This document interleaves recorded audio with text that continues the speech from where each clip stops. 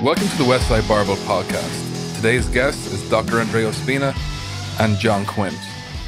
The question I want to try to answer today is the importance of understanding and training internal capacities. And before we get started, rather than me butcher Functional Range Systems, could you talk a bit about how you got started and where it all came from? Yeah, first off, thanks for having me on the podcast. It's a real pleasure to be here. Long story short, I went to school for chiropractic, right? So during chiropractic college, as most people can attest to being in school, you're learning things that were important, but I don't know that they were necessarily important to me in how my career was going to advance. So I think where I started the system was to start to teach soft tissue palpation. So as a third year, I started teaching in the anatomy lab at the college, in the cadaver lab. And what I was realizing most at the beginning was that what we were learning was really out of textbooks, right? So we were learning anatomy how most people learn anatomy, which is to learn dead person anatomy out of a cartoon textbook, right? But then as you start to see patients and you realize that your anatomical knowledge on a cadaver or on a piece of two-dimensional paper is not sufficient for the management of a three-dimensional person, I started to teach how anatomy is, how it presents in the living tissue, right? How can I teach someone using their hands to assess anatomy rather than the ability to dissect anatomy out? You know what I mean? Like there's a deeper structure. In anatomy, a cadaver lab, if you're looking at subscapularis, you're removing a whole lot of what I consider to be important tissue, a lot of fascial tissue, a lot of connective tissue in order to get to the tissue that you wanted to examine. But in real life situations, you don't have that option, right? So the first thing I started training people on was how to locate and to assess anatomy to make it worth your while so that you can make clinical decisions. That kind of spiraled into people saying, well, if you have these opinions as to how to assess the tissue with your hands, how do you treat it? And then the whole time I was realizing that the things that I was being offered in terms of treatment from your superiors were just things that are being passed down because that's what they did. But if you look at the scientific literature and you try to amalgamate the two, I didn't find a lot of overlap. So what I set out to do was to not really create a system, but to see what kind of system would emerge from the literature if one took the time to sit with the literature. So I sat with the literature as I was training, of course. And then to me, it was just obvious the things that needed to be done to actually manipulate tissue to cause positive changes. So I pretty much amalgamated that information into what would later be called functional range release, which is my system of soft tissue assessment and therapy. And that spiraled into people asking the question, well, how do you assess? Like, what are the overall ways that you assess? And then that kind of branched off into functional range assessment. How do you train? How do you condition or rehabilitate these people? And that went into functional range conditioning, and then that went into the internal strength model. But I think overall, it was the general lack of satisfaction. I wasn't satisfied that what we were being told to do was really representing all of the knowledge base that was available to us at the time. So I think that the systems kind of just grew out of that decision to answer the questions. What are we actually doing? What is possible to do? What's the most efficient way to do it? And that's pretty much how the system evolved. So now we have areas of the system to cover, the assessment of an individual, the treatment of an individual, the rehabilitation of an individual, and then the development of body control, which unfortunately I took the term mobility and ran with that term at a time where I disagreed with the general description or definition of mobility. So long story short, back when I was putting these things together, mobility was really thought of as a passive concept, right? Like, can you move into particular, but really the word mobility is not passive, it's active. It's not a matter of development of passive flexibility, but the ability to utilize that flexibility in order to move into the external environment. So that's how I define mobility. And then, of course, in order to have this confidence to move into your external environment, it's not a matter of just acquiring range, but it's a matter of filling that range with neurological intelligence and strength, because there's no reason to have a range of motion available to you that you're unable to defend or utilize by the production or acceptance of strength. So that's pretty much that's the story. And yeah. When you were researching and coming up in trial and error, did you have many setbacks or many people who were initially like your peers or mentors going, this is not going to work? Or was it a reasonably easy transition to bring this out to the mainstream?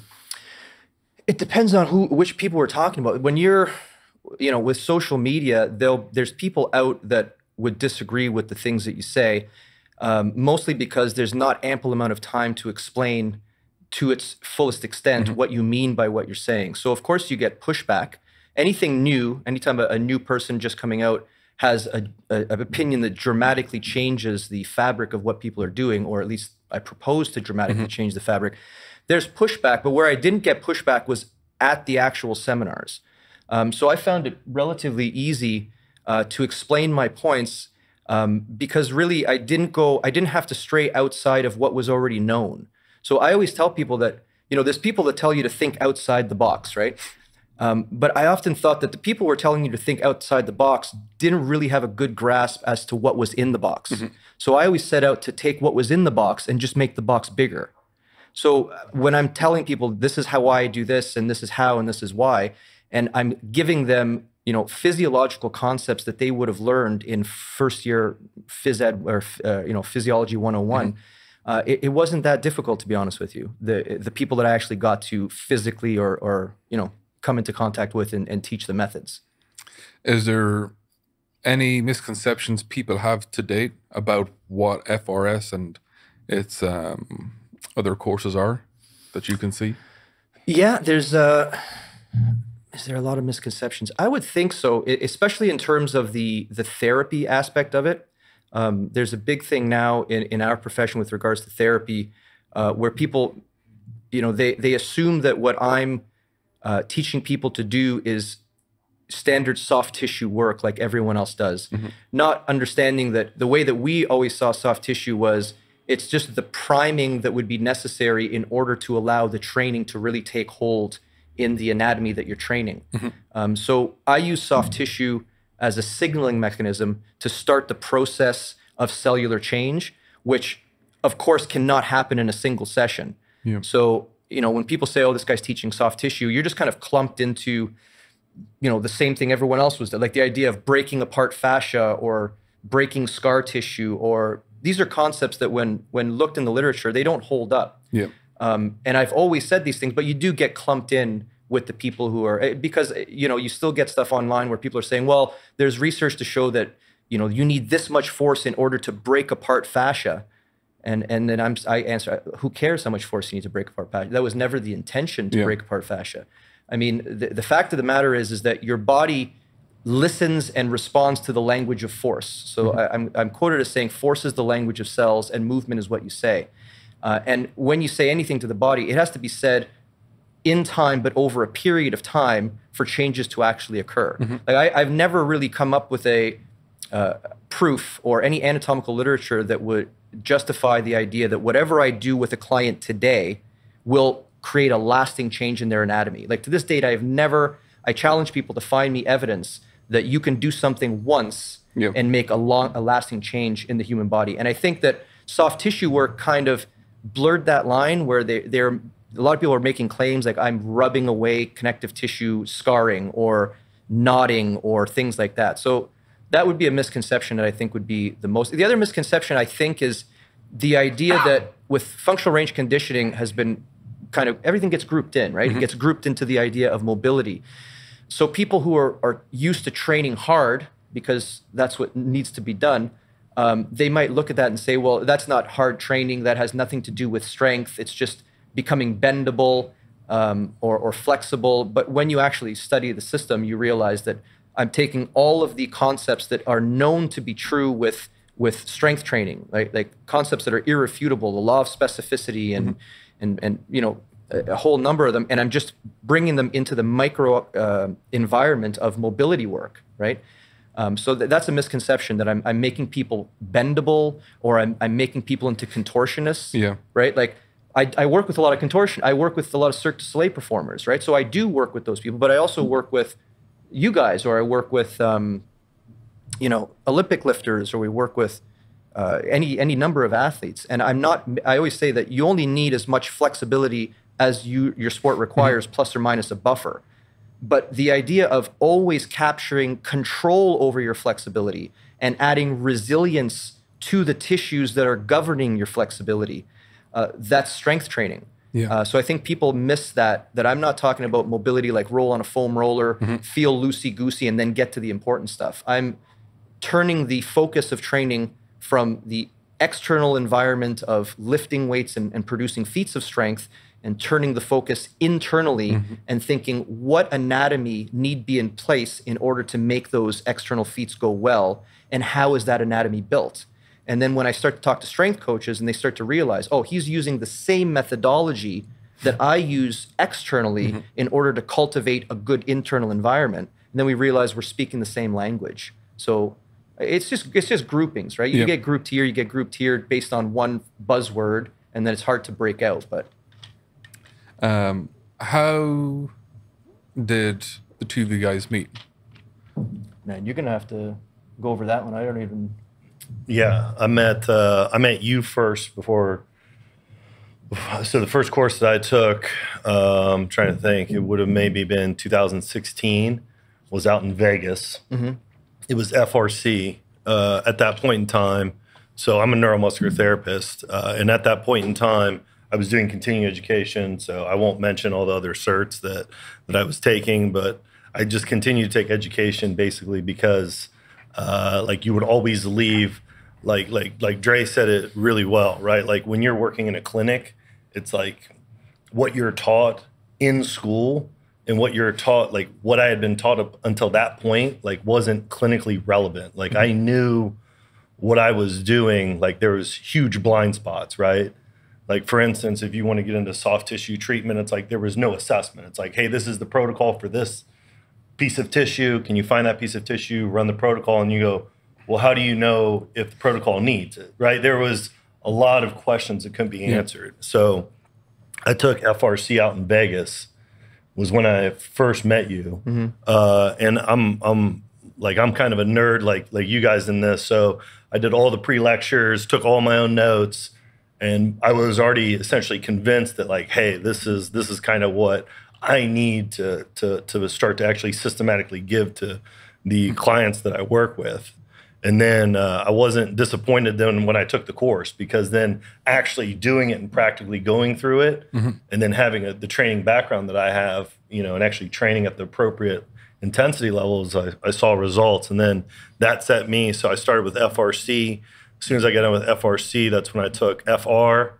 And then FR is in upper extremity, lower extremity, and spine. So I took FRC. That was my introduction to the system.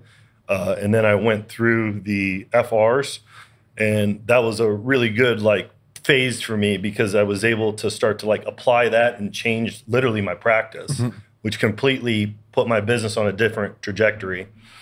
Then after that, then FRA came out, took FRA, and then just our continual work. Then what kind of emerged was the natural consequence of kind of all of that stuff was probably the ISM, The strength course, yeah. right? Yeah. Is that? But yeah, so essentially since 2016, you remember me?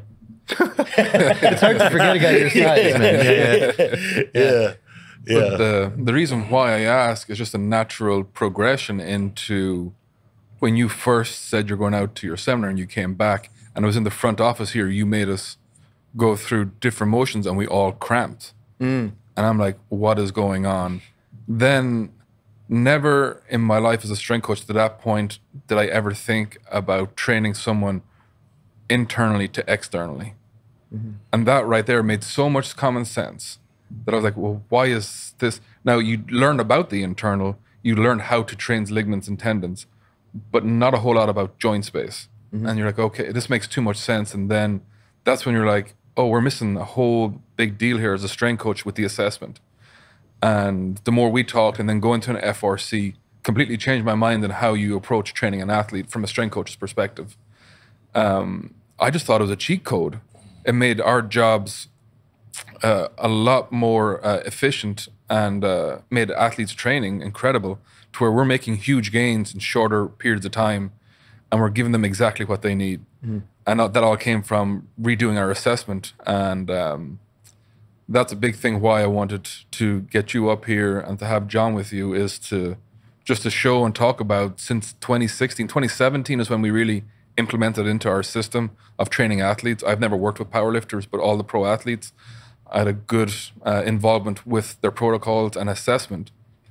And the assessment was so accurate that it made training the simplest thing we've ever done, because exercises are just tools you put in to get stimulus in different areas.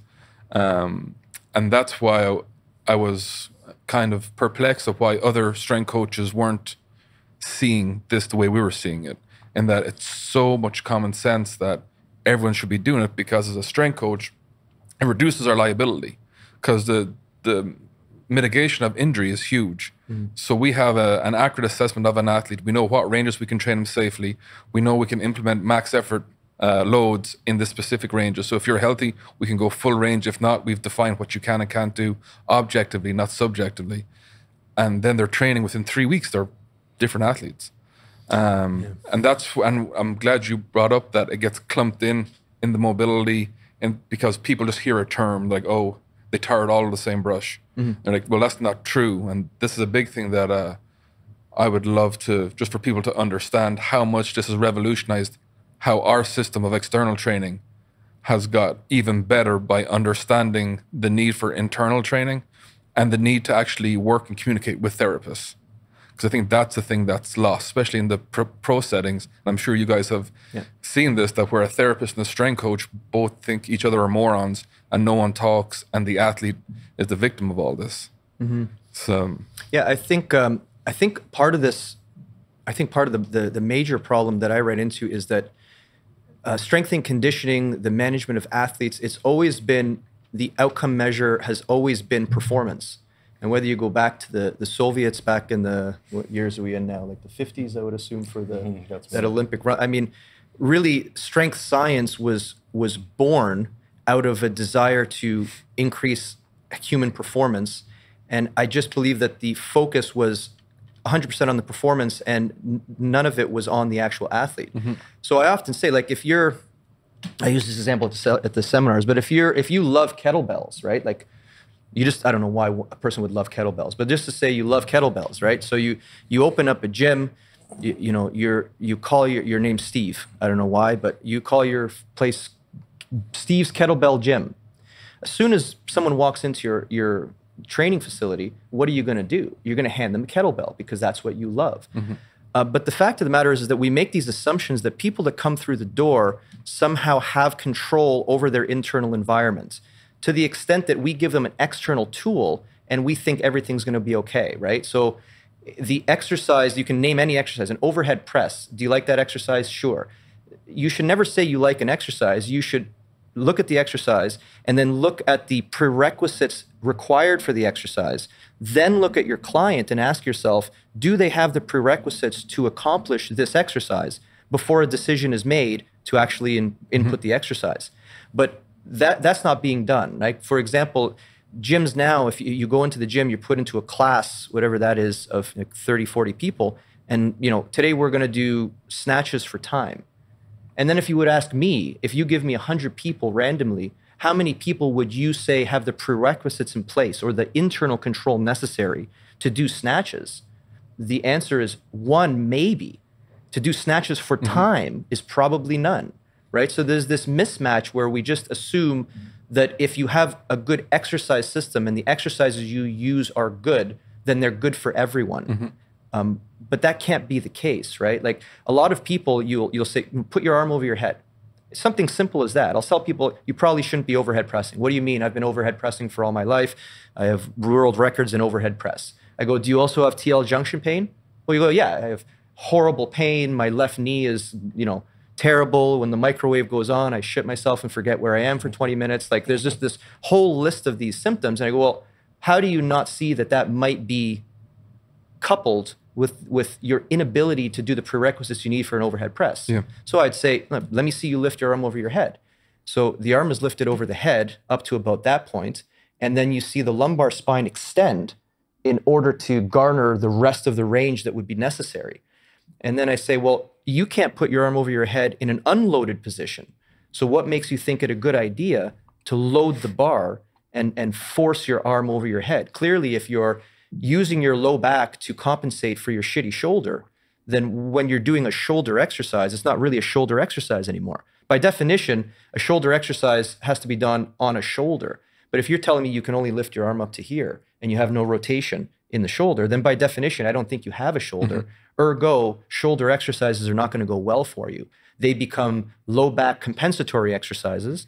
And then we have this list of symptomatology that you have from doing an otherwise good exercise. Yeah. So I think that was what you were referring to, where you have to look at the system that you're working with. You can't just think of the external things you want the system to accomplish without looking at what is actually accomplishing the external movement or exercise.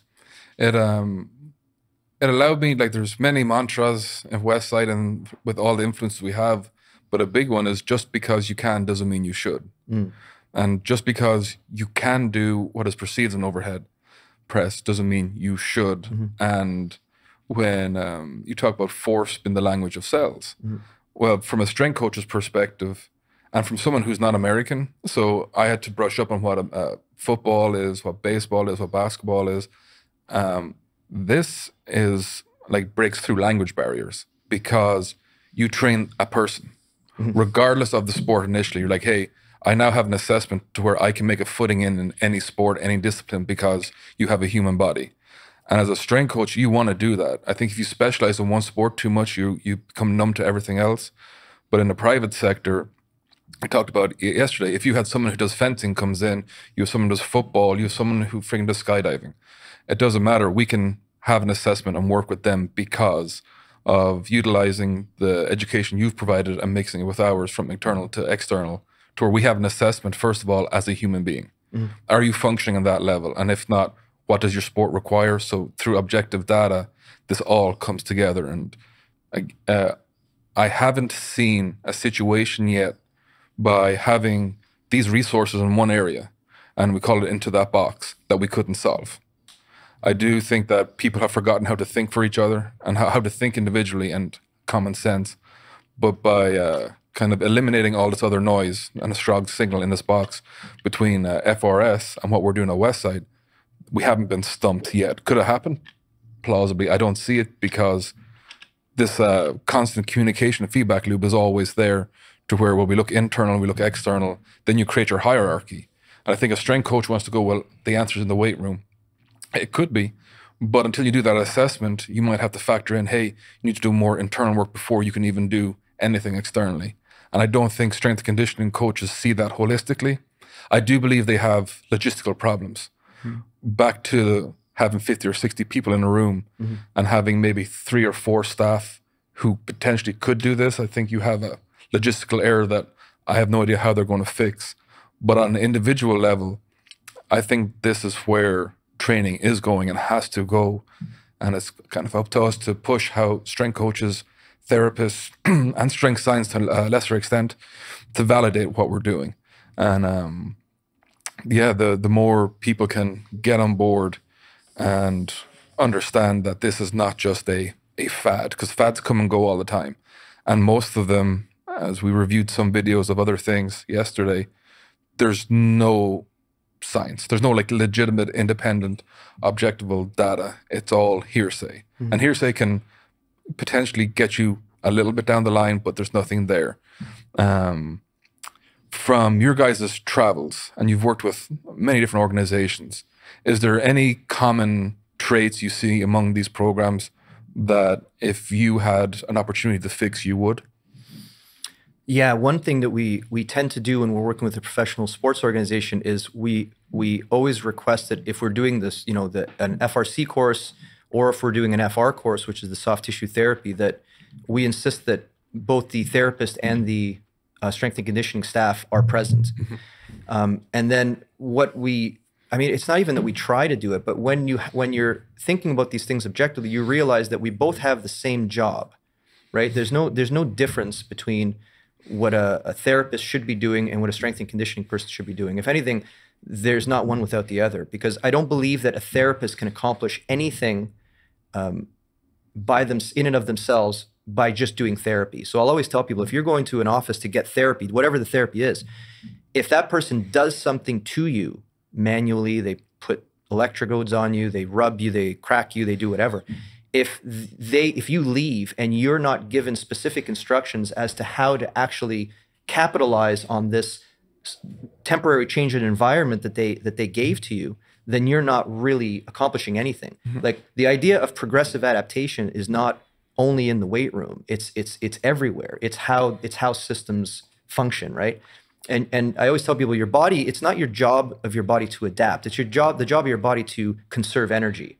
So your body's always going to go towards, the lazier route to conserve energy. Of course, that's an evolutionary trait that we can't escape from. So effort is involved in all of it. So when you start to see that, that low back case, it behooves you to look at it from both perspectives and to have, the therapist do something so that the training stimulus actually means something. That's the only way to function, right? It's I use an example of, let's say, low back pain. Somebody has any degree of low back pain, the literature is quite clear that you're going to have some dysfunction in the deep lumbar multifidi, right? And when you have dysfunction in deep lumbar multifidi, you'll start to lose slow twitch capacity in those deep fibers. They start to atrophy. What usually happens is the therapist kind of gets the person to feel okay with what's happening, right? Decreased symptomatology, and that person feels okay. And as soon as they feel okay, they're thrown right back into the stimulus that injured them to begin with. But now, because every injury leads to anatomical consequences, now you're coming back to that weight room with these anatomical consequences. So now you're asked to deadlift. And the idea is, that a deadlift somehow knows that this client has a history of low back pain, and that this particular client has a reduction of slow twitch fibers in his deep lumbar multifidi. And now somehow the deadlift is supposed to know to stimulate the deep lumbar multifidi, which of course it doesn't. A deadlift is an external measure. It's something you do in your environment with the tissues you have. But if you're not, normalizing the tissue before being put it back into the environment, well, then the number one injury you're going to sustain is the same injury. And you can look at that from any perspective. If you dislocate your left shoulder anteriorly, if I say, what's the number one injury that you're probably going to sustain moving forward? It's going to be another anterior shoulder dislocation. And I think part of the reasons is because we haven't coupled this idea that, the therapy might start the process, but then actual inputs have to be put into that shoulder specific to the exact anatomy that was injured in order to create changes in that anatomy to then normalize the anatomy, if that makes sense. Now, I want to get back to, before we move on, I want to get back to what you said about coaches in general. I think we have a forgetfulness problem where we almost forget what species we're working with. And I always say that in a strength and conditioning program or in a manual therapy educational program, the fact that evolutionary biology is not a topic which is hammered down into the person immediately is a major problem, because then we start to make believe that things like sports are normal for our species. And right there, that's the problem, right? It's not normal to play hockey in terms of your anatomy. It's not normal, say, a baseball pitcher. Like back in the days where you're evolving this species, if you picked up a rock and threw it at your prey and the prey died, at no time during our evolutionary development was it a good idea to run to the animal, grab the rock, run back 60 feet, and then start to throw the rock at the dead animal with curveballs and sliders repeatedly since the age of 5. Like, it's not a normal thing to do. So I think people just get humans and they say, well, make humans do this, as opposed to saying, well, what is that human, right? Like, you have to normalize the person first so that their joints do what they're actually supposed to do. And then you can start adding complexity and capacities to those joints and to those tissues. And the idea is that if you add more complexity, more capacity to the tissue, the emergence of the external motion will go better. So I wanted to point out the idea that there's a big difference between the cultivation of self-determination and self-organization. And where strength and conditioning is all focused on self-organization. I want you to do this in your external environment. Where what I'm saying is you shouldn't be training organization. You should be training the determinants that then emerge the organization that you want. And I think that really it's a perspective change. And as soon as coaches realize that perspective change, I think it makes it a whole lot easier. And it opens it up to the other coaches. So a skill coach should be like, yes, we want this because now we have an athlete that is more open to acquire new and more intricate skills, which they couldn't do. And that's one facet of this, that we play little cogs in a big machine in terms of strength conditioning. Like we add force and we're trying to look at a longer perspective. Like if you're a good strength coach, you're not looking at the sport, you're looking at the sport and then life after the sport. But a skill coach, if we can provide them an athlete that can acquire more skill, well, then they're inherently more valuable to themselves, to the organization, to everything. And then we've reduced the risk of injury, because injury is what puts most athletes out. And it's always the same thing. Well, I never saw it coming, or my knee just gave out. Like nothing just, unless it's a catastrophic injury. And these are all kind of, to go back to initially what we're talking about with just because you can doesn't mean you should. Athletes, they expect injury. Now, yes, different variants, but the fact that in their brain is like, oh, I have to be injured. It's part of parcel, like not necessarily. And I think a lot of injuries could be avoided or lessened by implementing the education that you set forth. And then by strength coaches understanding like, okay, now I can join these dots and now we can put in external load via and exercises drive me nuts is because people have this one special exercise that solves everything. Exercise are just tools. And some people react to different ones. You might get more from a different hamstring variation to that. It's again, you're stimulating the body. The tools are going to get it done and you have to have a big selection of them. Like a deadlift is not necessarily the be all and end all, but it could be, it's up to us as a coach to figure that out. But just to bring it back in to the therapist, why are therapists so afraid to push external load or load in general after a joint injury? Because the vast majority of athletes we get here, they're told, hey, for maybe 3 months, don't do anything. Just rest and recover. Like, is that an accurate thing to do? Because in our assessment, the more movement that they can get back in faster and directed, the quicker they're back out. But it seems that is not the common trait for therapists to do. Are you saying that most therapists, you have the impression that it's like rest and relax until everything recovers and then start again?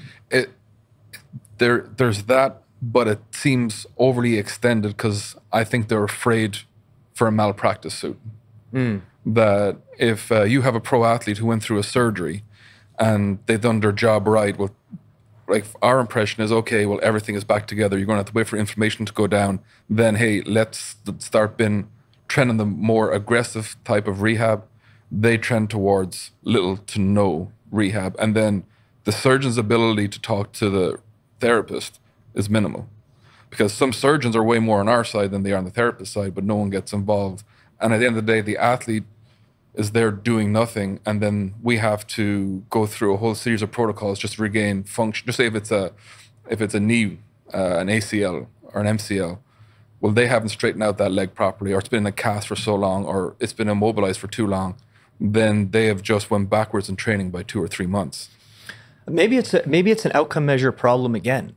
I think education clears all this up. You know what I mean? And I think once you break down what an injury is, and you know, you think it was driven into therapists in their school what an injury is, and it's not, because I'll explain that an injury is a mathematical equation, right?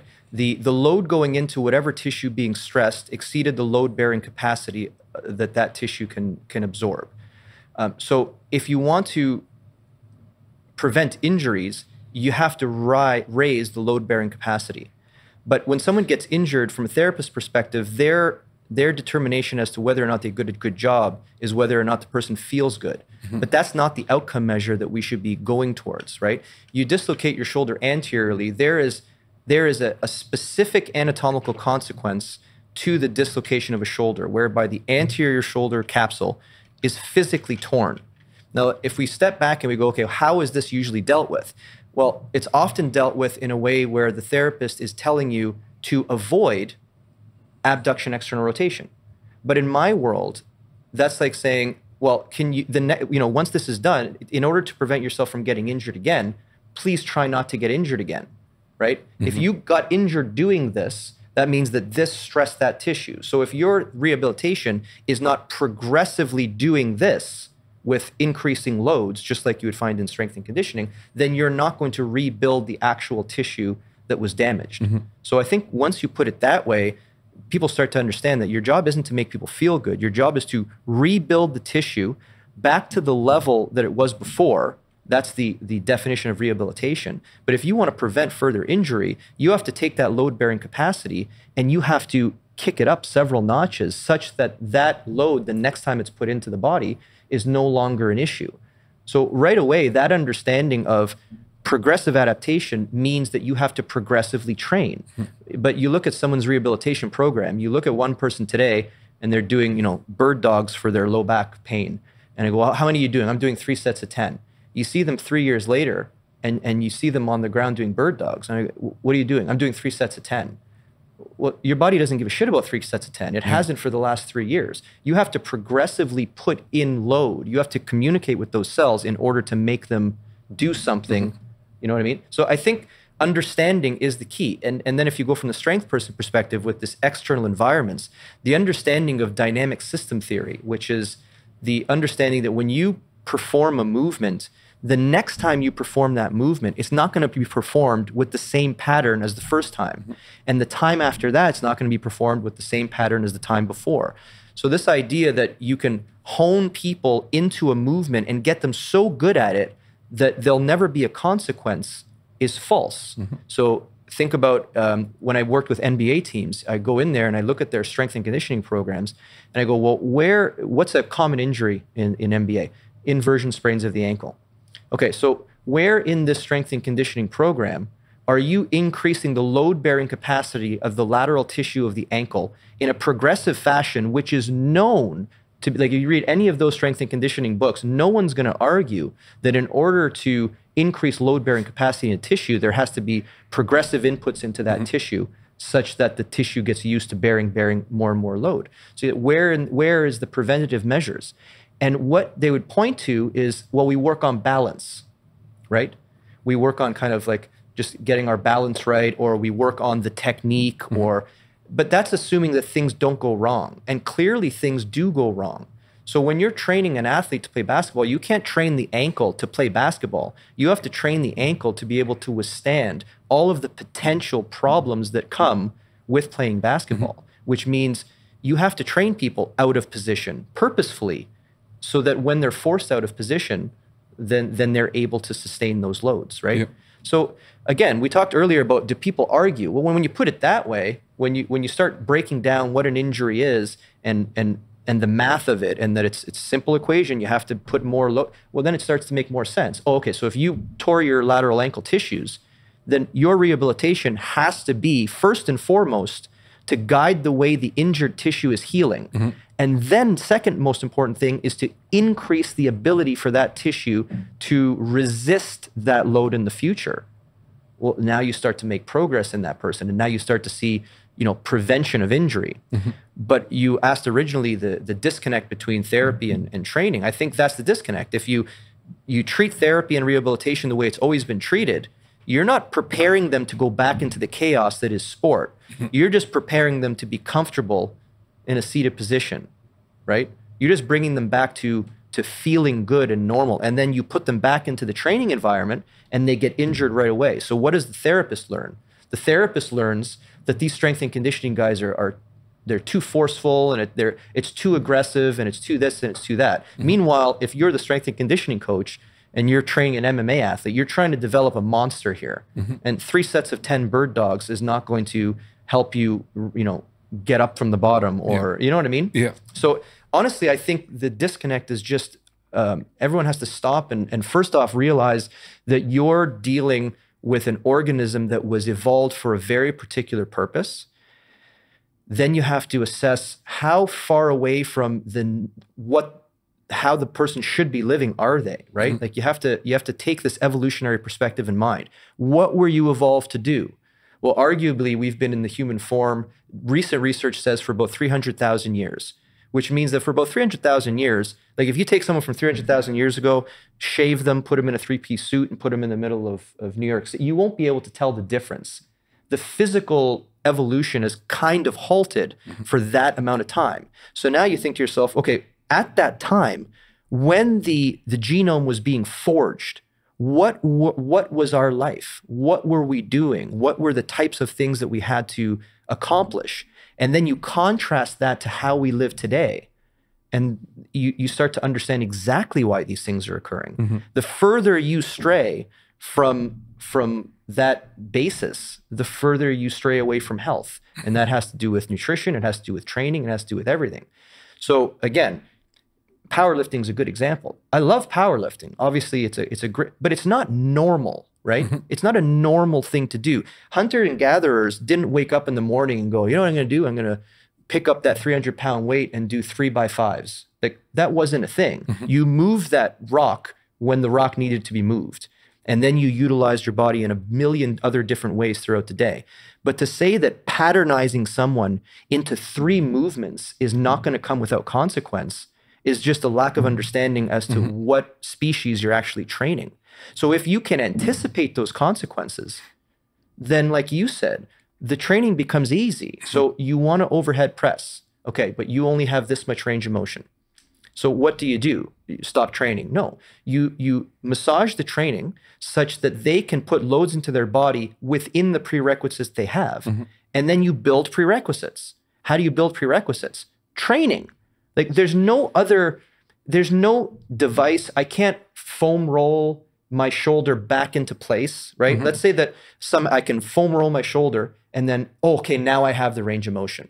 And then people go, okay, that's perfect. But no, how much experience do you have in that range of motion? If your body doesn't allow you to get it without beating it up on a foam roller, then you likely have 0 experience between this angle and this angle. So just because you beat the shit out of the tissue and now you can temporarily get into that range of motion, that doesn't mean that once you have load up here, your body has the ability to deal or handle with that load. So now you say, okay, you needed 30 more degrees. What do you need in that 30 degrees? You need neurological control of the 30 degrees, because I just said that dynamic systems theory says that every time you put your arm over your head, it's going to happen somewhat differently. So you need to dynamically be able to control that new 30 degrees. How do you resist injury? Well, we just said it's an anatomical, it's a mathematical equation. So you need to increase the load-bearing capacity in the newly acquired range such that it can handle the forces. And that's when you can say, now you have a range of motion which is suitable to start using that particular stimulus. But that range of motion doesn't come with just passive flexibility training. Nowhere in research does it say that acquiring something passively will help you actively. Passive inputs equals passive results. Active inputs equals active results. Says the law of specificity, which is the #1 governing law in anything that any of us do. Right? So it's a matter of breaking these questions down into their component parts and then understanding the difference between what your body wants to do and what it is doing, and then compensating for that. You just said about, the athlete when they retire. That's another thing that I would go to these pro organizations and I go, okay, what about this training is maintaining the health of the athlete's articulations? And then they look at me like I have 2 heads. Well, what do you mean? They're exercising. Exercise is good for you. I don't know that that's true, right? I think exercise was invented in order to compensate for the fact that we're not living the way we're supposed to live. So general exercise is not good for you. Specific exercises that you need are good for you. Does that make sense? Yeah. So yeah, I don't even remember the original question, but that was a lot of information, I guess. But to build on it is that injury rates are not reducing. And there's a reason why, and I think you touched on a lot of that. Another aspect too we have to take into consideration is our standard of living now is so good, in that chairs are way more comfy. Shoes are, like, everything is to an extent which potentially you can get away for a longer period of time being a non-athlete because you're not going through these crazy ranges of motion and exerting force in different areas. But we're seeing it as you get older, well, joint deterioration is high, and it's normally the hips and the shoulders, anywhere that ball and socket is. But for athletes, preventive measures need to be in for everything. That we need to understand as coaches that they're going to sit down and get paid a lot of money to play video games. So they might be sitting down for 4 or 5 hours a day, compared to even 30 years ago where they may have been out training, walking, doing stuff. It's a whole different ball game. And these are other aspects we have to factor in. But I think preventative was the big thing that came out so far, is that measures have to be put in place in anticipation of the injuries. And what kind of irks me a little bit is all the advances in technology. In football, helmets get better. Everything gets better for impact, but not the athlete's training, which is bizarre. It's like, why aren't we fixing the injury rates? Why aren't we looking at, well, why are ACLs going out all the time? Why are techs getting torn like, these are stuff that can be preventative or reduced, but that's still on the background of, well, we're going to get with Amazon Web Services and give you all this analysis, which makes TV really, really good. But still the athlete injury rates do not reduce. They go up and up and up. It's like we said before, it's external perspective versus internal perspective. If you're making a better helmet, clearly your focus is externally, how can I reduce impact, instead of saying internally, how can I absorb impact, right? And again, it's perspective. It's a perspective problem. It's a problem with it's a problem with not understanding that idea of organization, which happens, versus determination, which can be trained. I mean, and when training, we have access to your movable bits, right? That's what we can train. We can train your biology, and that's what you're training. You're not training the movement. You're not training the bench press. You're using the bench press to train the tissue, unless your sport is bench pressing. And there's another crazy thing, is because in a sport like powerlifting or Olympic lifting, we always talk about this, the skill work and the strength work are coupled, right? It's the same thing.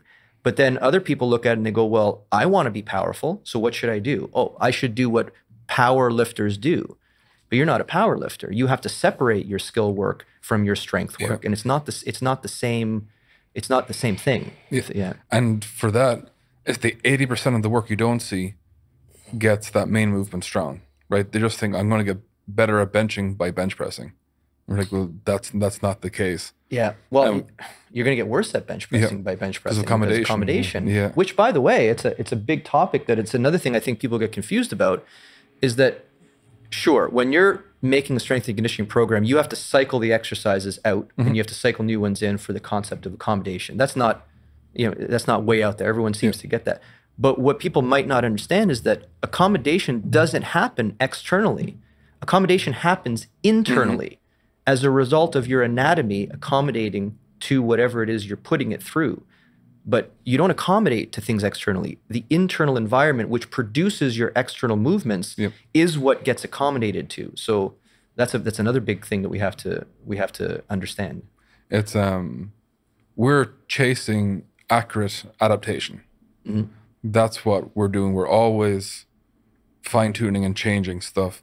But back to, like, it has to, as you said, look from the internal outwards. And there has to be this reciprocation, right? Once you gain internal capacity, strengthen them up, then you strengthen external capacities. Now the extra force or extra load you can take externally transfers internally. And now you have the ability to get even stronger, because now internally you're getting more. But with one without the other, your limiting factor, like, am I correct in that thought, is that if I just focus on one, there's going to be a return rate that's going to get slower and slower, or smaller and smaller. And if I focus over here, well, injury rate and everything, and it's just that perfect synergistical relationship, the understanding that you acquire here and you acquire here. Now we can put up more force here. You can probably train internally a lot more aggressively. It's interesting listening to this conversation, because essentially you guys are talking about, like, the evolution of science, right? And one of the things when the internal strength model was created was we took an evolutionary perspective. So the perspective that Dre's talking about, how we have to look at evolution, and we have to see how strength training actually evolved. right? And the natural evolution is how it makes sense from a scientific perspective, meaning that essentially what happened was, if you look at the basics of physics, right? It started with Newtonian physics, which was the laws of motion. That shows us how everything kind of works. But when it goes down to the particle level, it breaks down, right? And so the natural progression of strength training makes sense to evolve externally and then internally. But to solve the issues that strength coaches, therapists, people working to try to elicit some sort of work to change that individual in a positive or favorable manner, they have to have both models, right? Like there's been a paradigm shift where what we're seeing essentially when you guys discuss the injury rates is we're seeing a failure of the internal stuff, right? And the biggest thing that we see when we go to these organizations, work with these athletes, all of us have seen this, is when you go, what are you doing for connective tissue architecture or connective tissue load-bearing capacity? They go, I don't know. And so now when you look at the SAID principle, right, and you go, okay, like how is this connective tissue adapting over time? And there's no specific training work to get it to adapt. It is essentially untrained. So you're taking untrained connective tissue into a volatile and chaotic environment. And it's no surprise that that tissue fails. But that's something that, like you've been saying, you can really only understand when you understand it from the internal perspective and the external perspective. Again, I go back to the development of the understanding of the species, and I'll say it this way, and this might be helpful for people listening. Your anatomy wasn't proteined for, in that, like, your bone didn't become your bone because somewhere in the gene it said activate development of bone. It became bone because of the particular force profiles that have been put into your tissue. So when a baby is born, for example, their bones are made of cartilage. When they're born, there's no like gene that says, okay, we need bone now. It's just the way that forces act upon that cartilage that transforms it into bone. So really the only thing protein for in the body, really from a genetic standpoint, is what area should spaces be created in your developing cellular blob in order to put joints. So there's processes that occur that say, well, a shoulder should go somewhere here, and a hip should go here, and a knee should go here. And then following that, movement and the absorption of forces through movement, they create your anatomy. So in other words, whatever force profile was put into your tissue, that will determine what your tissue will become. Strength training should be you trying to match a particular force profile to the particular anatomy you're trying to create. And the force profile to create more muscle proteins is not the same force profile that would make you better quality connective tissue. There are conditions, there are strategies that you can use that says, I'm going to focus on the red stuff, the muscle stuff, versus I'm going to focus on the white stuff, the connective tissue stuff, versus I'm going to focus on the space itself, the articulation, versus I'm going to focus on the neurology. So I just laid out 4 ecologies that need to be maintained throughout a person's existence. If one ecology is supported at the expense of the other 3, then that would be where your problem is. And what John is saying is that there's been this huge focus on nervous system function and muscular training at the expense of connective tissue support and the development of good articulations and joints. And you said something earlier about, when people retire, it's important that they stay healthy. Forget that. Let's pretend that you only care about performance. You're a high school strength coach, or you're a college. If you only care about performance, well, the fact of the matter is we care about the same thing, because the articulation, the health of the articulation dictates how well it communicates with your central nervous system. Like the way that your brain understands your shoulder is by the signals that your shoulder sends to your brain. And your signals are being sent by anatomy, real biology. So if you have shitty quality biology, you're going to have shitty quality signaling to the central nervous system. And if you have shitty quality signaling to the central nervous system, you're for sure not going to be able to emerge complex and adaptable movements in your external environment, right? So if I give you 2 baseball pitchers and I say, both these guys can pitch a 90 mile an hour fastball, and I want you to bring them up to a 92 mile an hour fastball. And I go to the first guy and I say, okay, well, what can your shoulder do? Just show me what your shoulder's capable of. We do something called CARS, as you know, controlled articular rotations, which is a demonstration of a person's ability to move through an entire workspace. So we get the person to move, and they start to kind of move like this, and then they start to go like that, and then they wince, and then they kind of fake their shoulder here, and they come around and like that. And you go, okay, well, give me your history of injuries. Well, I've torn my rotator cuff. I have a slap labral tear that I got from that I had surgery on, et cetera, et cetera. Then you go to the next athlete. Show me what you got. This guy gives you a beautiful workspace, which seems to be completely under control, ample amounts of range of motion. You ask about their history and they say, yeah, I've not had an injury. If I ask you, who would you rather work with, right, in order to get that 92 mile an hour fastball? Or who would you rather work with to maintain health after? Yeah. It's the same answer. Yeah. It's the same answer, because the first guy's tissues, the receptors, afferents, the information coming from your tissue to your brain, it comes from tissue that is slightly altered in order to send signal, like a muscle spindle. It's just a muscle fiber slightly altered by a few proteins in order to send signal. But if you tear muscle, you reduce the amount of afferents coming from that muscle. And the less afferents is less information, less complexity, then you can't learn your skill anyway. So we're working for the same thing. So if we understand that, it employs people even more to say, well, no, we need a healthy shoulder first. So what does a healthy shoulder look like? Well, there's 4 ecologies that we just said have to be maintained. They have to be developed. If one of the ecologies has been ignored, as John said, for all this time, well, that's where you put your work. We all know that untrained things, if you want to get the biggest bang for your buck, find something that's not trained and train it. And you're going to get huge jumps. But that's a major issue where the muscular system is driven to in athletes, you have a muscular system that's overdriven. You have a neurology system that's just overdriven. And then you have good quality muscle pulling into shitty quality connective tissue. And then the connective tissue blows up and everyone's like, I don't know what happened. Yep. Of course you know what happened, right? You were not matching force profiles. And we have a unique situation with professional athletes in that their genetics and skill level pull them through in what people perceive as competency, right? That guy is an amazing player. That lady is a phenomenal player. Well, then internally or from like, they're barely functioning. Yep.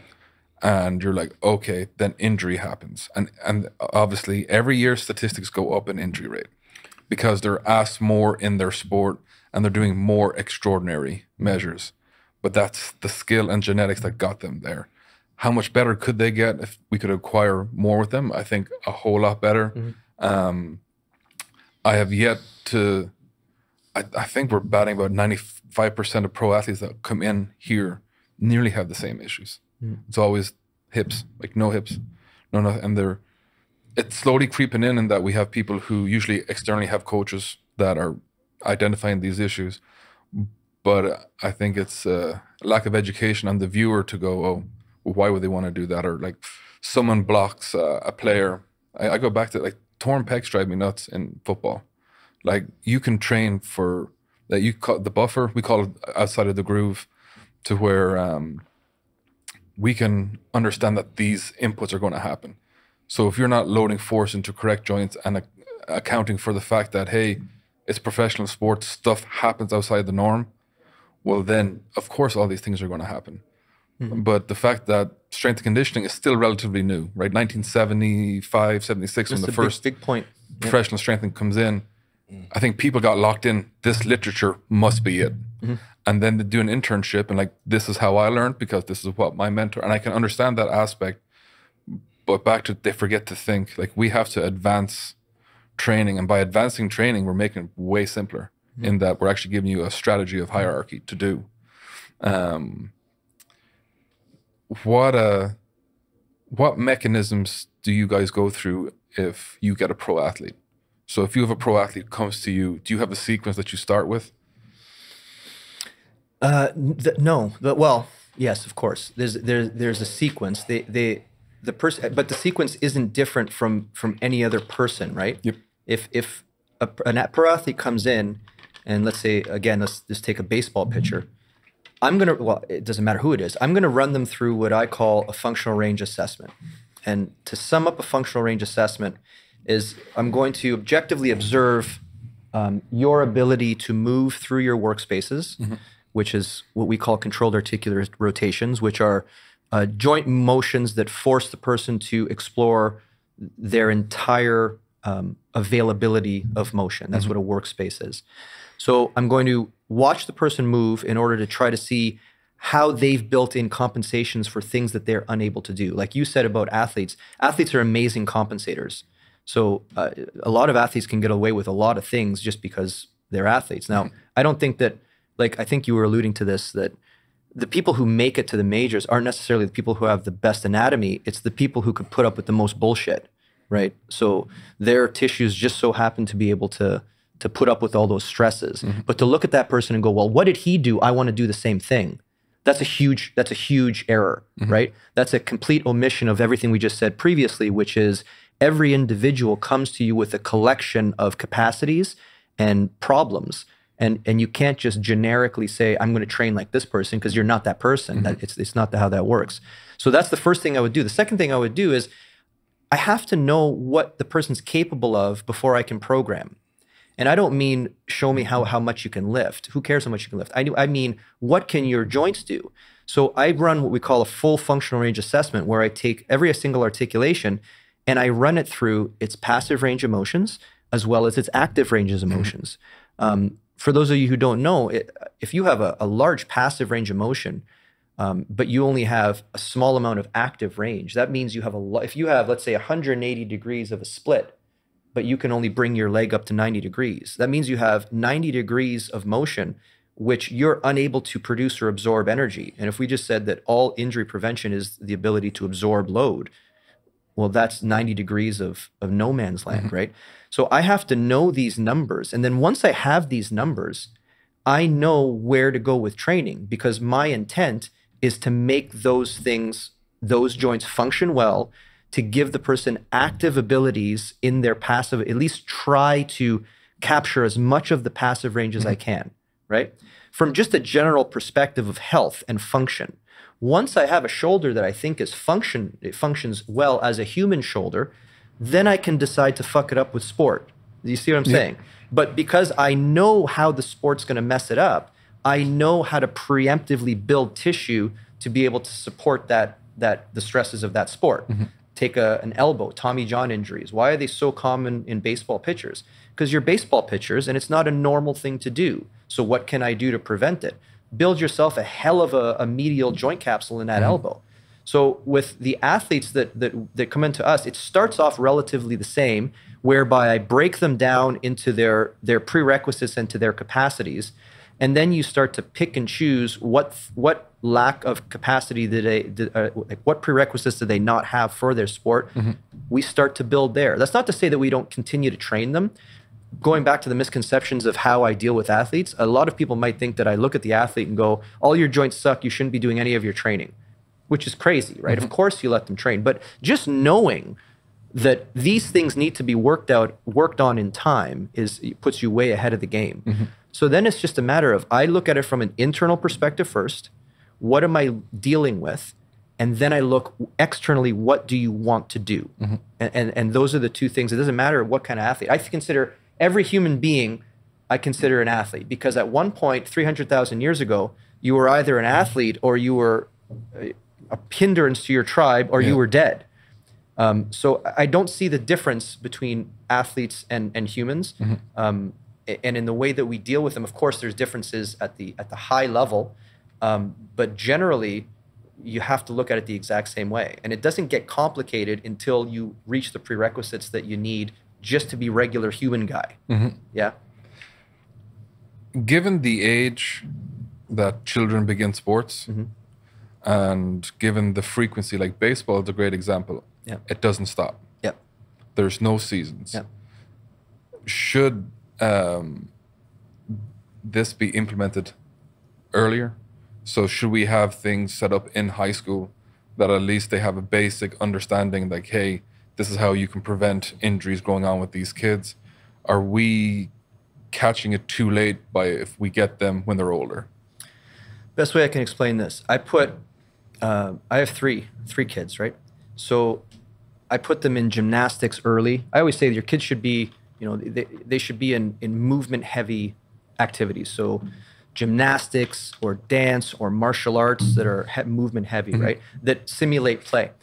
But the first thing I told my wife with regards to gymnastics is I said, as soon as they make them land and then put their arms up like this for points, you know what I mean? Like they land, and I'm pulling them out of gymnastics, right? Because what I want them to do is I want them to explore the environment. I want them to play. I want them to function like normal humans would have functioned.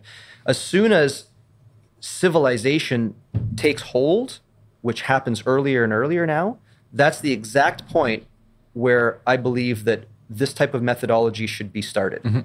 Because the methodology is in place, if you get it early enough, to continuously maintain their articulations in time.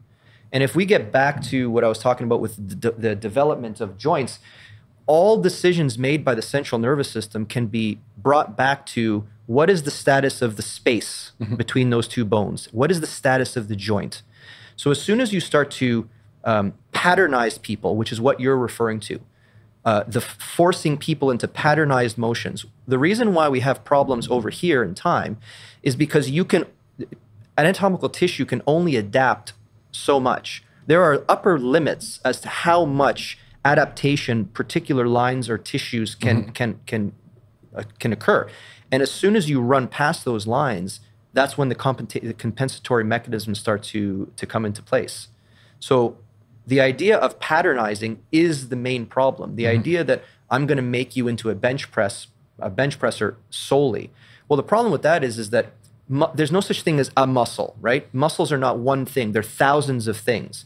So if you take a muscle and you take it in cross section, theoretically, you can say, okay, well, the bench press, what part of the pec really, for a flat bench, what part of the pec is really focused on? And you can circle, some motor units, these ones, these ones, these ones, and these ones. And the next time you lie down to bench, especially if you have a trainer in your ear confining the variables of the motion, because that's what a trainer does. When I tell you, no, you didn't bench properly, you need to bench like this. What I'm doing is I'm artificially confining the variables of motion so that I make the patternization even stronger, right? So now you have these tissues are trained, these tissues. The other tissues are not trained, right? Because you're continuing the same pattern. Eventually, you run out of the ability to adapt those tissues. You can't indefinitely adapt those tissues. And then when those tissues start to explode, you start to rely on other tissues that are untrained, right? So the idea of patternization is a major problem, and it runs back to the lack of understanding of the dynamic nature of the system, in that you can patternize yourself to play a particular, to do a particular thing, a skill or an external thing, but you have to support the internal system, not in a patternized way, because internally the movements don't always occur the same. They're very chaotic. So that means you just have to support the system itself that produces the external thing that you want to produce. Now, that doesn't mean you don't bench press. That doesn't mean you don't specialize. But it does mean that unless your training has a support mechanism for the person in and of themselves, the running of pattern training will only lead to injury eventually, or plateaus, whichever one comes first. You're either going to hit an upper limit of weight where you go, I can't break whatever bench press barrier it is, right? I can't get past that. Well, that's because you've squeezed the juice out of the anatomy that you've been using, right? So the idea of opening up the anatomy, the idea of finding new space to work with, right? We always say if you do an FRA on someone's hip, so I check internal rotation, external rotation, flexion, extension, check all of those ranges of motion. You put them into a squatting program, right? 6 weeks from now, all you're doing is you're squatting, or you're doing the accessories to a squat that you would do for squatting. If I rerun the FRA, I'm going to get a reduction in very specific ranges. Why? Accommodation. You've told the body this is what you want to do with it. So you're going to start to get less and less articular joint space with which to do it. And that's going to focus the strain of that training into the same tissues over and over, where you hit these upper limits of adaptation and then they explode, right? That's what we're trying to avoid. We're constantly trying to cultivate more control, more availability of movement with which to create solutions to the movement problems you're presenting, such that every time I bring a lifter to the squat rack, I'm bringing a new lifter. Thank God. Yeah. And if you bring a new lifter to every time you squat, then the problem of accommodation flies out the window, because this person is not the same thing. So it's not like they're changing to the squat. I'm cultivating the person to be able to squat. I'm concerned less with the organization or the display of the squat, which may be the goal, and I'm caring more about the determinants that allow the emergence of the squat to come through.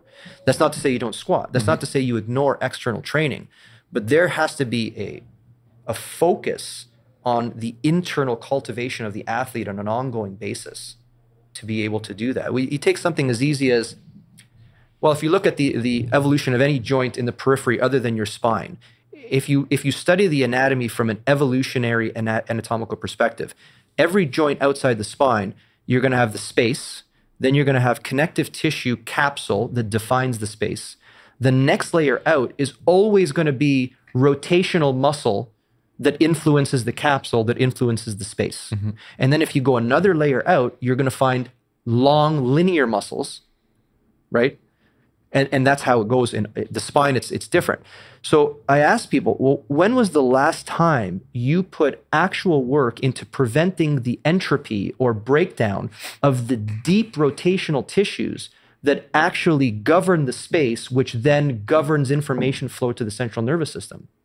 And the answer is the last time I got injured. You only see people doing rotator cuff work when they get injured. So when you're injured, you somehow know that tissue is important. Then when it feels better, you go back to strength and conditioning land, which is all about linear motions. It's all bench press or any of these named motions. And then in time, we know that entropy, or the breakdown of tissue from an organized state to a disorganized state, is happening all the time. But if you're only supporting your external tissue, you're doing it at the expense of your internal tissue. Your internal tissue is the afference tuner, the thing that actually hones what is happening in the joint space, which is really what your brain cares most about. So you have external tissue being developed, internal tissue breaking down, and then you're going to have neurological problems. Not to mention the fact that even if you take the external tissue that people train, they're really only training the muscular tissue, the red stuff. Well, how do you say that? Because the force profile of constantly moving through a set is training the ability for proteins to move past each other. That's a muscle focus, right? But doing that is not going to place enough stress in connective tissue to make connective tissue changes in that linear tissue. So not only do you have to look at what level of tissue are you training, but you also have to look at the tissue and you have to say, which components of the tissue am I actually getting? And if you break that down, all we're doing is training external muscle. My hamstrings, even the names of exercises are named after the, pec deck or, a hamstring curl. It's just this continuous focus on the same thing over and over and over and over again that leads to the deterioration of everything you're ignoring. But you have to understand the anatomy of that. Like there has to be a realization of the evolutionary perspective of all this in order to say, oh shit, that probably is important. And that's what's not being done. And I want to go back to a thing before, the idea that just getting strong is enough. You would not see these increased sports injuries. You would not see the increased amount of osteoarthritis that's occurring. You can literally track that back to evolution, and you can say, well, this is the point where osteoarthritis starts to skyrocket. And what's that point? That's the onset of human civilization, where being human, all of a sudden, the definition changed into doing these repetitive tasks over and over and over again. And that's where you see this drop off. So this idea that everything's going to be okay, just get strong, work through your injuries, the same way you got the injuries. I mean, that's the definition of crazy, right? If you put a stimulus in and it injures the person, then you rehabilitate that person back to the state that they were before, and you put them back into the same environment. Well, of course you should expect a re-injury. That doesn't even make any sense. They clearly didn't have the capacity to sustain what you were doing. Now they've healed to the same way they were before, which means they still don't have that capacity, right? The cycle continues. The cycle continues. And then the therapist says it's the trainer's fault, and the trainer says it's the therapist's fault. But it's really the fault of the internal system. It doesn't have what you think it has. It doesn't have the capacities because you've been working in the external environment. What's the next exercise I should do? What pattern thing should I train the body to do, instead of saying, how can I use exercise to influence tissues specifically? If I want to increase the resilience of connective tissue, there's very specific ways. You want to train that connective tissue to length or at length, because length under force is a prerequisite for the development of connective tissue. It trains at length. So if you're just doing mid-range movement exercises and you're never stressing that white tissue, your red tissue eventually is going to exceed the force absorption capacity of your white tissue, and then injury. And like you were saying, what are the types of injuries that we see in professional athletes? It's white stuff injury. It's connective tissue injury, first and foremost. I love the term control yourself, because to me it means it's very open-ended in a sense, but from an athlete's perspective, you can see their competency and understanding their body has gone up exponential, that they now have a level of education to understand the signals their body has been giving them. I think a lot of the time we're so numb to our body sending us the warning signs that having that level of control knows what you can and can't do. And that's another thing that will help. And I think coaches from the strength perspective need to understand that the idea of a coach is you're trying to make someone better than yourself. And if you can give them a level of physical literacy that they understand themselves way better than they once thought, then you've succeeded as a coach. And everything's multifaceted. It's not just get strong. Well, get strong where and why and what. What is strong is the question. That's it. And it's we got this nomenclature where it crosses over, means multiple different things, from commentators education, the person watching, to athletes been taught by the coaches, a therapist talks about differently. There's not really a solid universal written language, because again, strength, multifaceted. But by looking at this way through internal to external, it is universal, which everyone can understand it. An athlete doesn't need to understand the scientific principles, but they need to understand the feeling. The coach understands what the athlete is feeling, and now you've just created an even better feedback loop that an athlete can tell you, hey, this is what I'm feeling. And you're like, oh, before you got into this system, you had no idea what that feeling was. And I think that's a huge part for the development of training and of athletes and of people in general. And that feedback loop continues. And I keep going back down to this box. Now the athlete is part of this whole system, because they're giving you such accurate feedback because they understand how to control themselves and where they're feeling they're losing control. You're like, okay, now we've got more data that's objective to put in the system. Where do you guys see the future? Like, where do you see this, like, from what you're doing, where are your next steps? That's a good question. You have anything? I think that this is when we think about the evolution. So one of the lectures that we give is on the evolution of strength and strength training, so that you can understand the past and you can understand the future, right? And so when we look at the evolution of strength and strength training, just like we look at the evolution of physics, we see it'll happen externally first, laws of motion. But then when we start to break it down to the particle level, and that physics breaks down, and we know that since 1920s, it took, 10, 20 years for quantum physics to start to actually become a part of accepted, let's say. So there was that phase of that. I see it the same way. I see that, the natural consequence that we came to in working with all the pro athletes that we work with, right? What did we see, right? So what we saw was the athletes that all came to us were not high-performing athletes. They were all injured, Okay. So unfortunately, it wasn't until this year that we started to acquire healthy athletes, right? Because of that learning curve. Now, that took about 5 years, right? But now we're actually getting access to athletes that are not actually injured and aren't reaching out to us. You see what I'm saying? So I can start to see progression in like our business and how now we're acquiring athletes at ages where we can actually build the physical capacities that they need. I think that the future is kind of already here, and we can use the feedback mechanism of FRS with all the people that attend the seminars, the people that attend multiple seminars that start to utilize specifically that system at the internal level. I think I'm optimistic.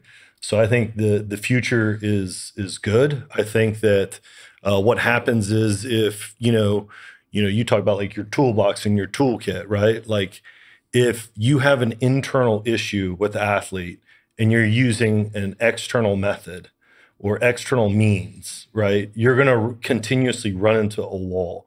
And, from a business perspective, like you're not going to be able to pay the bills doing that. So I think that more and more strength coaches are understanding that. I think that it's starting to see a paradigm shift where people kind of are maybe understanding the difference between internal strength training, external strength training, seeing how they both have to coexist, how they have to figure out how to sequence them and run them in parallel. I do think that is here because of the feedback that we've already got, not just from athletes, right? And I mean, we know this with the athletes that we work with, right? Is as soon as you start to run the internal system, the athlete wants more of it. Case in point, you remove the internal training and the athlete will go, why did you remove this? Right? And so like that's non-biased feedback, right? Because the athlete starts to understand why they're doing that input, and then the removal of that specific input could be the removal of a very specific capacity that they know they have to have for sport. So I think the future is going to be to continue to essentially teach internal strength training, to have people come up with a system of external strength training that is highly effective and efficient to enable to create all of the training effects that are needed at that level. And then to be able to merge those two systems together in an optimal manner to essentially put the athlete in a position where they are going to be most successful, but also healthy and high functioning. I'm gonna go with that answer. I mean, that was a good one. I think the good news is that I've never had a room full of strength coaches who, at the end of this type of discussion, were like, "Well, that doesn't make sense." And I think that we all started from this same history of, performance-based outcome measures. We need to get more gold medals. We need more of this. We need more of that. And if we just step back and start to analyze what we're doing from this perspective, the conclusion kind of makes itself, right? Like, if you can't put your arm over your head, then don't put your arm over your head with load, right?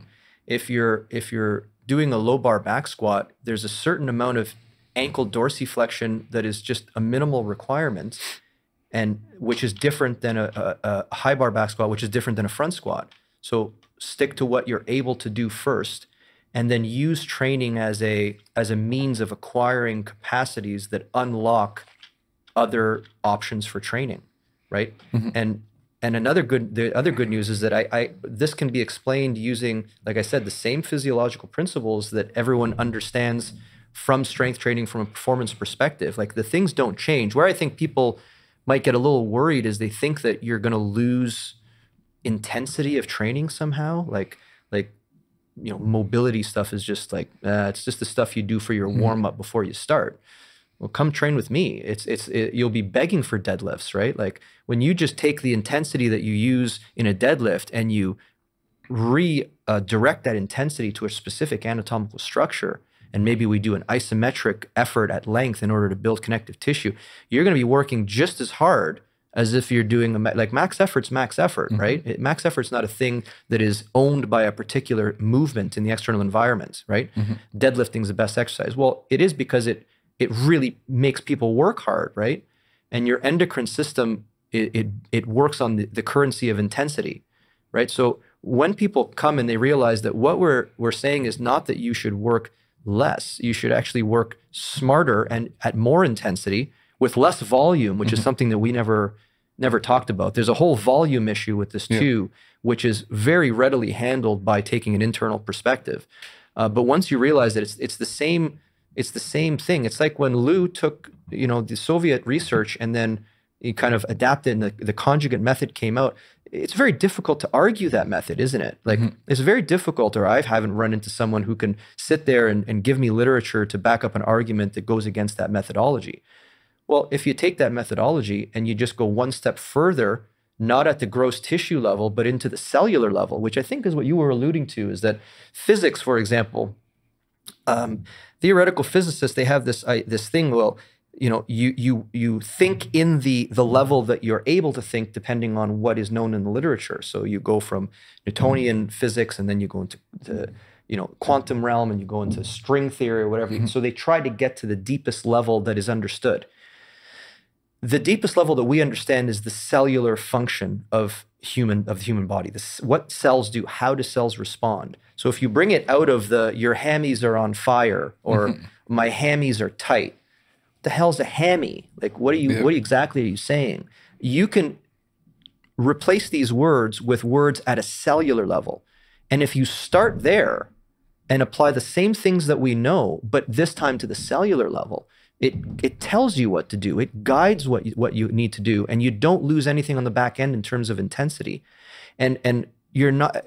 Yeah, I want to make people lift more too. Like people think that I just trying to keep them safe. I want you to walk around with padding around you so that, well, no, I have to take these athletes and they want me to make them better at athletes. So it doesn't end at normalizing the anatomy and making them human.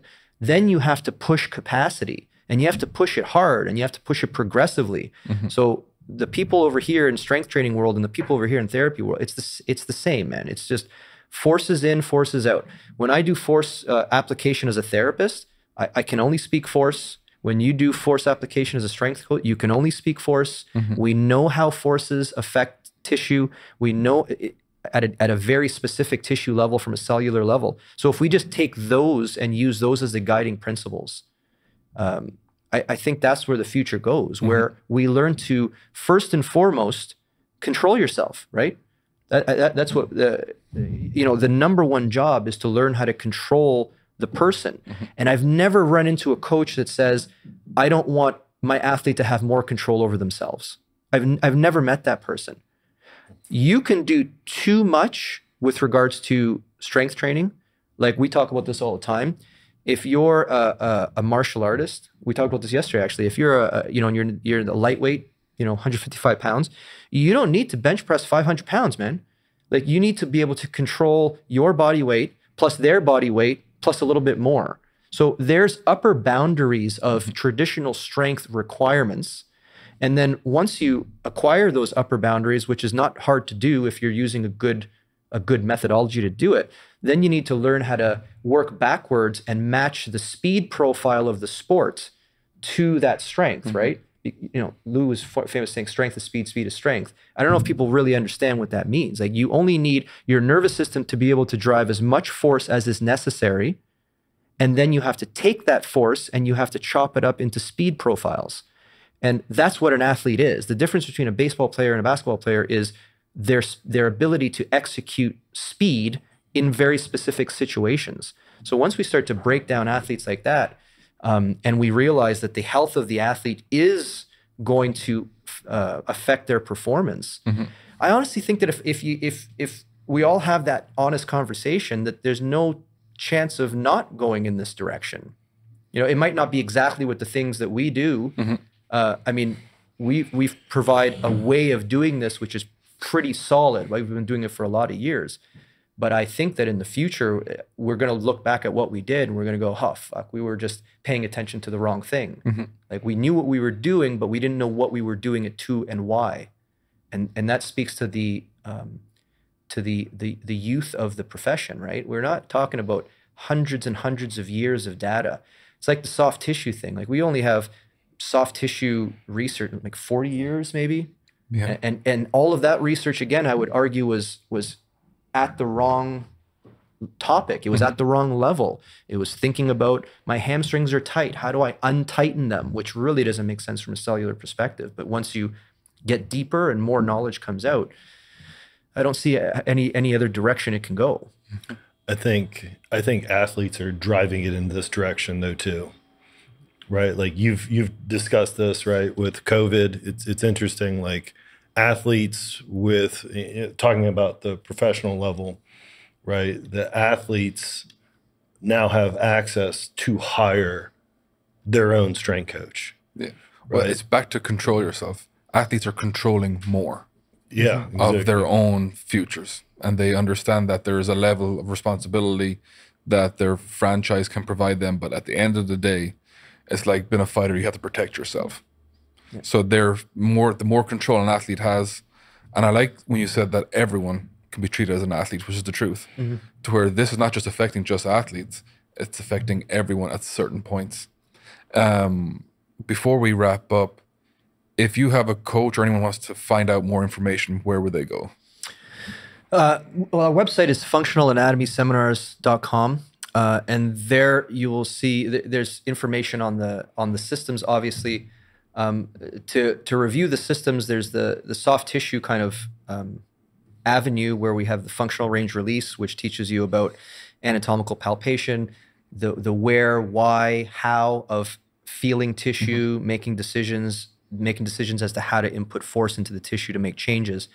Then we have what we call functional range assessment, which is what we were talking about earlier about taking we keep saying athlete because we're in this environment, but taking whoever the person is and breaking them down into what they can and cannot do. That would be the functional range assessment. The functional range conditioning, of course, is really focused on the idea of expanding space where necessary and controlling the space that you have. We have something called Kinstretch, which we haven't brought up yet, which is a body practice, which, by the way, controlling yourself means practicing yourself. And practicing the sport is not practicing yourself. Like there's a way that you can continuously practice your shoulder, which is not the same as throwing a baseball, right? Baseball practice is a pattern, whereas you can practice yourself. That's the Kinstretch. And then we have this internal strength model, which is looking to increase specific capacities as is necessary, depending on how the person uses their body. So there's that methodology on the website. You can learn about those seminars. I have a podcast too called the Control Yourself Podcast, which we usually speak to other instructors and practitioners about how we function. Of course, I'm on Instagram. Just look up my name, and we'll put links below too. Yeah. But there's enough of me out there to make you sick if you want it. But yeah, that's how I would. Well, I greatly appreciate the time, and I hope this is the first of many, because I do believe there is a wide-ranging amount of topics we can go into. But gentlemen, thank you.